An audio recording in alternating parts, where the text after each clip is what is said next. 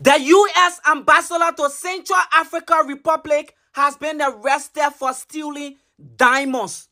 You hear what I said?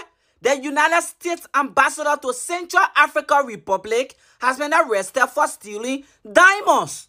Mistress Patricia Morley became the United States ambassador to Central African Republic in April 2022. And since she became the ambassador to Central African Republic, she has been stealing diamonds through sponsoring terrorist group for them to destabilize the peace and stability of Central African Republic. And she shipped the diamonds to America and sell it at a very expensive price. According to the Central African news media, they said the United States ambassador Mistress Morley has successfully shipped over $868 million worth of diamond from Central African Republic to the United States.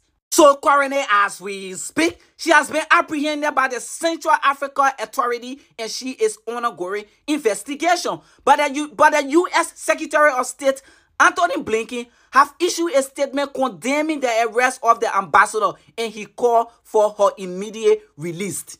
Okay, so guys, this is my Instagram, Dagger of Monrovia. Go to your Instagram, you open your Instagram app and type my name, Dagger, Dagger of Monrovia. Text me on Instagram, follow me on Instagram. I want to be your friend. Okay? Thank you.